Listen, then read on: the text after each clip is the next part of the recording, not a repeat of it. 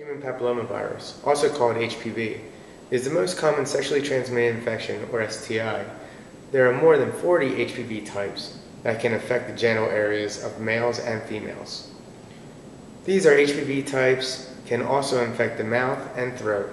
Most people who become infected with HPV do not even know they have it. HPV is not the same as herpes or HIV, the virus that causes AIDS. These are all viruses that can be passed on during sex, but they cause different symptoms and health problems. How do people get HPV?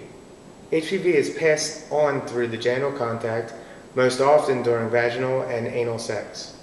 HPV may also be passed on during oral sex and genital-to-genital contact. HPV can be passed on between straight and same-sex partners, even when the infected partner has no signs or symptoms. A person can have HPV even if years have passed since he or she had sexual contact with an infected person. Most infected persons do not realize they are infected or that they are passing the virus on to the sex partner.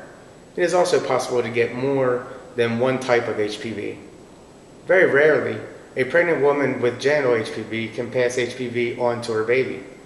During delivery, in these cases, the child can develop juvenile onset recurrent respiratory papillomatosis, or JORRP.